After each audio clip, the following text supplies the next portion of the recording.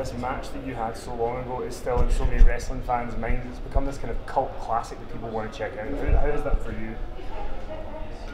Well, at first it's like a lot of fun and it's exciting, but then it brings back different recollections about it and all the things that were going on at the time.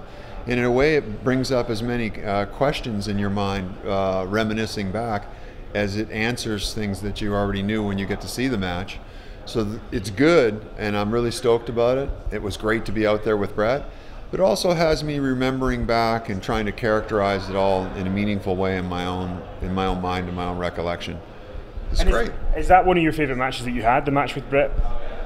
I think so, yeah, definitely. Because it was a very early match for me. I had another match with Bret actually later on. And I did have some, of course, I was wrestling for 5 years. So I had other matches that I really liked. But that was kind of the iconic match because of everyone else who was there. There was so much going on at that particular television, and so many big personalities present that frames the actual match. And I remember all that because to me it's the match felt great while I was doing it. But also everything going on before and after was these intense vignettes. Like I would be taken around and I'd go, boom, I'm with all these amazing wrestlers. Then I'm over here and then the people in the office are saying, let's do this with them, let's do that. Some of it sounds promising, some of it sounds threatening, some of it's like critical. And you're trying to process all that and then you're being moved from this location to the other, then you're going to wrestle, you don't know who it is. And so it's just like a whirlwind tour. And I remember all that. There's few experiences in life that could equal what went on before and after the ring.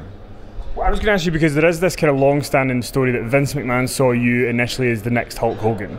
Is that something you remember from your interaction? What were your interactions like with Vince? Told me that.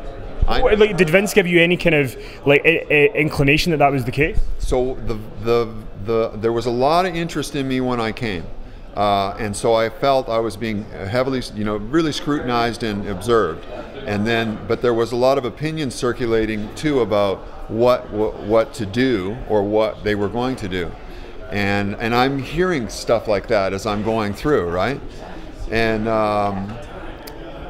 but when I came out, first of all, I felt good in myself about what had happened. So that was number one. But next, the conversation about what Vince said, I never heard that. Never heard it. And I was never aware of it until decades later. I mean, for you, what led you to walking away from wrestling? Because you said you only did it for a brief period of time, 5 years. Do you have any regrets that you walked away from it? Do you wish you'd stuck at it longer? Or how do you feel about wrestling now, looking back? Of course, I would have liked to have... I did wrestle for 5 years. And of course, I would have liked to have risen to the expectation of what people thought, or what Vince thought was possible for me, and had matches with the top guys and been very successful. Everybody would like to do more for their parents. My dad is dead now. I wished I would have been more successful, that I could have done more for him. And then to have had these incredible matches with the other top wrestlers. But I did have a wrestling career, and I enjoyed it, and it was really interesting. And so, it's all outcomes are not the same. I'm not suggesting that, but life is amazing no matter what happens to you, and just to have consciousness and be alive. And I really enjoyed the journey that I have been on. Very last thing, what's your favorite memory of Vince McMahon or any interactions with Vince? I found Vince a very inspirational, super positive, and super energy, vision, positive, and exemplar of what he says. I thought that Vince would ask a lot of people, but I really believed that Vince would never ask anyone to do something he wouldn't do himself. And he set a very high standard of conduct in terms of showing up and with an A game all the time. Great. Thanks very much.